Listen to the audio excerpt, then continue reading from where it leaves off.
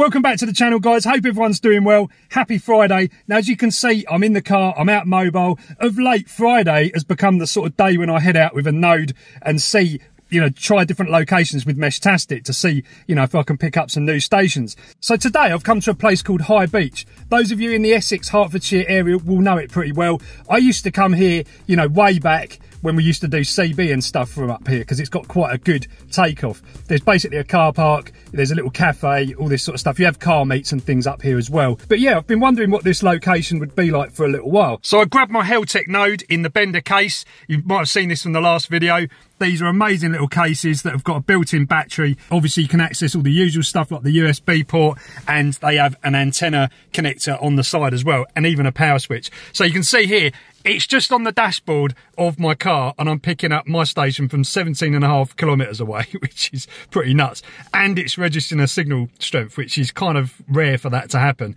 I have got my YAGI pointed this direction from the home location, so that's obviously going to help things. But yeah, anyway, let's dive into the node list on my phone so we can see what other stations we can pick up as well. So you can see here, there's my node at the top, Andy's YouTube experiment.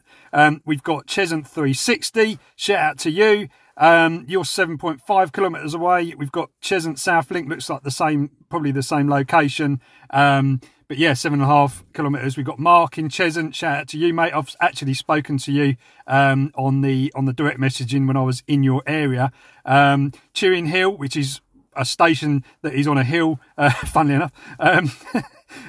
We've got my station here, Northwest Link, which is 17.6 kilometres away. We've got WGC Link E, which is my good mate Amir, and he's part of our mesh over in Hertford, Welwyn Garden City.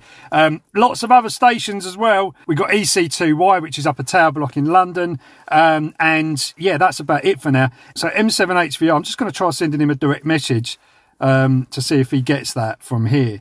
It might be a stretch, you know, but I could always put the node on top of the car if we do struggle. It's actually delivered to somewhere, whether it's going to get routed on. Funnily enough, he's just sent a message on Longfast, good morning London. So let's just come back up to my station here. I'm going to try and do a trace route on my station and just see if we're getting direct from here or whether it's actually going through some other stations.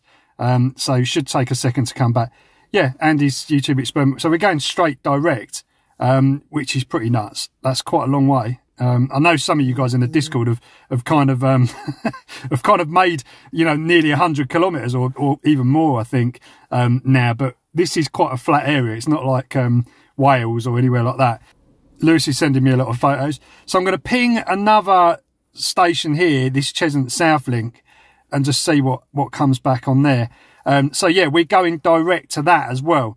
So this node is going to be kind of bridging quite a lot of area, I would say. If we look at the node list here, we can see, oh, this kind of makes sense. Look, so I'm out over here, and then we've got the Cheshunt station in the middle, and then we've got Hertford over there. So I'm actually going over the top of him. But the interesting thing is, from home, which is my HO01 station, I can't actually contact Cheshunt directly because there's a hill in the way.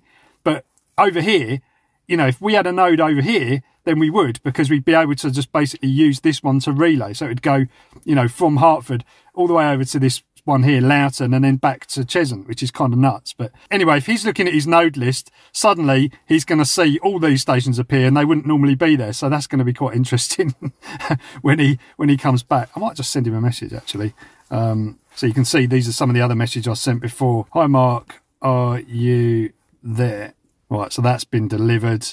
But not delivered to him until you get kind of a tick with a person. So this is always a little bit flaky, this section here, where you get lots of acknowledgements back.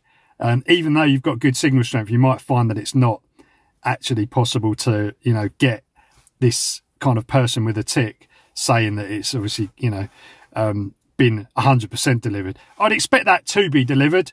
Not because of the tick, because that can just mean any station has received that, you know, my message or my packet.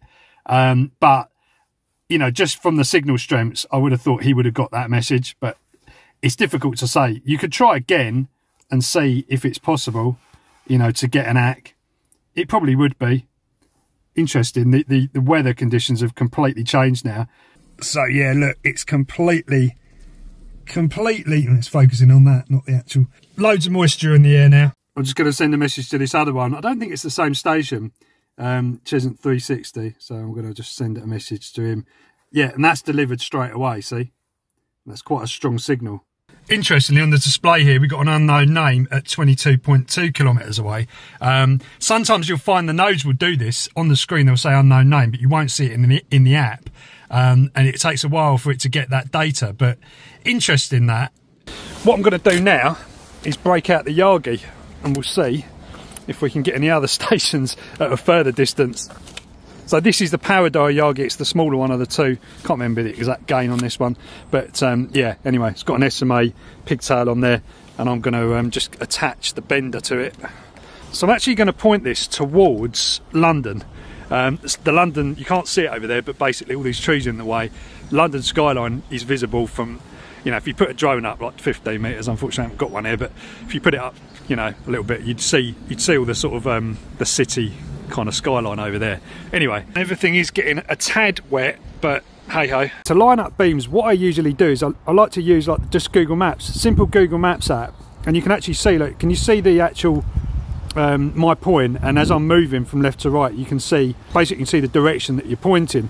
So you can see here I am actually pointing towards the centre of London now, and now my home station is completely that way, so I will turn it that way in a minute to see what the signal is like. But at the moment we're facing towards London. Now these YAGIs are pretty amazing.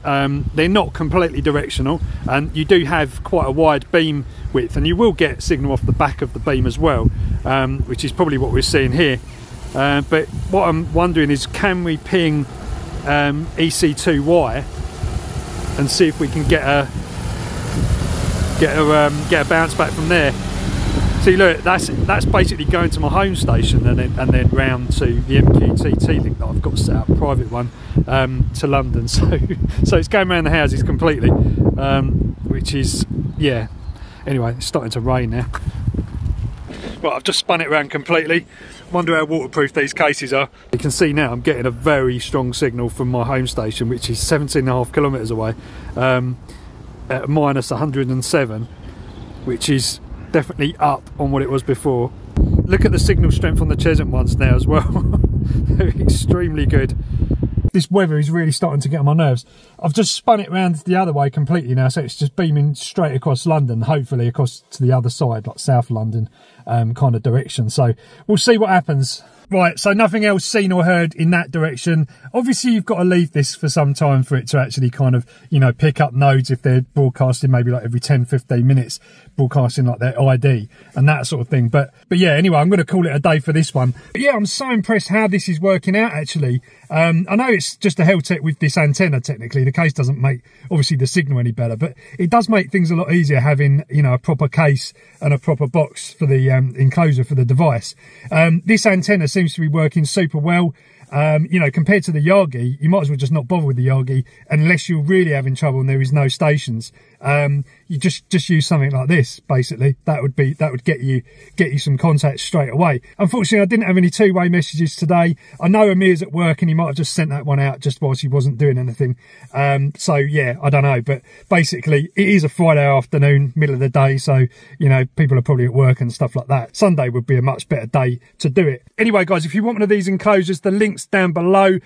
Be aware the first like 6 or 7 batches of these has been sold out now, so you will have to wait a little while to get one of these, but it's super worth it. So just get on the list and then they will turn up when they turn up. Chris is absolutely smashing the 3D printing now and getting these things, you know, going out the door as fast as he can. So don't hassle him, don't send him unnecessary emails, let him get on with producing, you know, the best case that Meshtastic has seen, I think. Anyway, also other exciting news, if you're struggling to get products in the UK, I know it has been a bit of a nightmare. Again, my links down below, I try and keep them updated with you know, the latest Meshtastic suppliers. But anyway, watch this space. The plan is to bring you guys a complete store where you can get everything locally. It's going to be exciting. That's all I'm going to say.